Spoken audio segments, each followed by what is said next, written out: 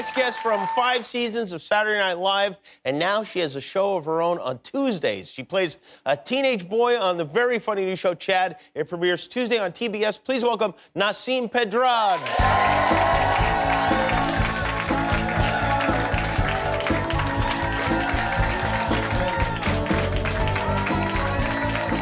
Welcome. How you doing? I'm doing great. Hi, Kimmel. Hi, how are you? This is very exciting. Thank you for being here in person. Of course. Thanks for having. Thanks for giving me a reason to shower and exit my front door. Yeah, and thank you for showering. Yeah. By the way, I watched your show, and it is so funny. Oh, my gosh. It is such a strange show and so good. I really think it's a fantastic show. And I'll tell you, I would drive by your billboard on Sunset Boulevard every night on my way home from work. And I'm like, what the hell is this? Who is that? What's going on here? What is going on? Yeah, that should be the slogan. What is going on? Yeah, what is going on? Yeah.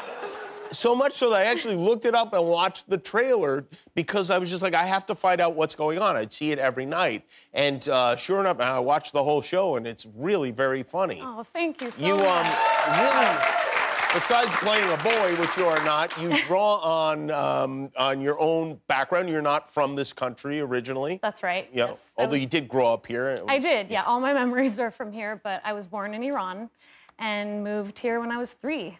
On your own, too. No parents involved. No, just book that ticket. Really a go-getter. Yeah.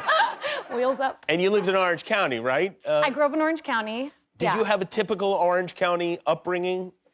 Yeah,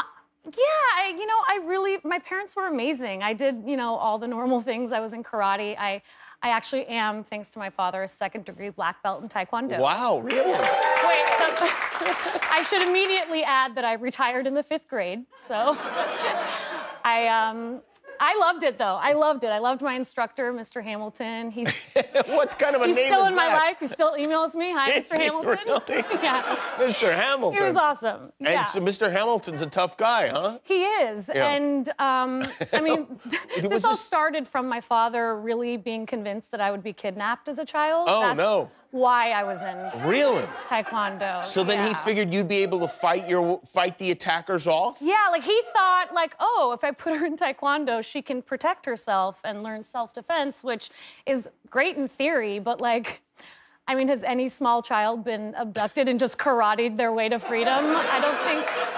Is that a thing? I don't think that's so. No. Have you had any, practical use for your martial arts skills? No, it has absolutely not come in handy at all. It does not come in. No. And also, I spent so much of my childhood, breaking boards and learning spin kicks, and not once was someone like, oh, if you're kidnapped, also scream. Just scream louder than you've ever... Try running. Run in any direction. Choose life. No one... So that's your advice to would-be kidnappees, is learn to scream and run. Yeah, more practical, I think, yeah. Did you, do your parents, are they traditional as far as Iranian things go? Did they know April Fool's Day? Is that something that goes on? My sweet little immigrant parents really can't wrap their head around April Fool's Day. They just, or much less any other holiday growing up. And as an immigrant kid, you're explaining things to them. So I was a normal kid. I was April Fools would play pranks on our friends, and my dad would be like, you lied to him? This good friend of yours, Chris Kugel, you lied to his face. How can this man ever trust you again? And I'm like, no, it's a full thing here. Yeah, right, yeah. I'm the normal one in this conversation. I would imagine trying to explain Groundhog Day then would be completely out of the question, yeah. Meanwhile, in our culture, a couple days before Persian New Year, we have a tradition where we straight up jump over 4 feet of fire while reciting a chant. So I had to then explain that to my American friends. And the 4 feet goes... to say, I struggled. The 4 feet goes this way, not this way, right? No, it goes this way. Oh, it goes... You get a real, head start from a few feet back. I would hope so. Yeah. Is that how shish kebab was invented? Oh, my God. Maybe so. That would have been amazing. If you're running fast enough, you don't feel yourself fully engulfed in flames, which is what's happening. Yeah. So why did you decide with this show to play a, 14-year-old boy? 14-year-old boy, yeah. I love writing about adolescence. Mine was very awkward, so I, made a show about a boy who has a very awkward adolescence. And He was born Faradun, but there's an episode where you find out that he changes his name to Chad. Changed his name to Chad, which of all I names. could really relate to, although I was unsuccessful in changing my name to Nikki. Oh. I had a real campaign going on at Really? the age of like 8 for a while, yeah. Nikki. It didn't land, but it was because I would go to like amusement parks and just really pissed me off that I could never find the tiny keychain with my name on Can't it. find a keychain, can't find a license plate, No, can't find any of that stuff. no. And I would imagine Starbucks would be a problem. Everything, yeah. And my parents were like, Nasim's cool, it means cool breeze. And I'm like, it's not cool. Everyone calls me Nissan. You know, the car no one's excited about. That's what people would call me. Even to this day, my very own iPhone that I'm constantly typing my name into, just always wants to autocorrect Nasim to one of two things, Basin or Nazism. I think you want to go with Basin in that case, yeah. Oh my God, I've fired off so many emails that have been like, great catching up with you, talk to you soon, Nazism. You've seen my name before, you're a smartphone. Yeah, I own you. I'm not trying to touch on Nazism ever.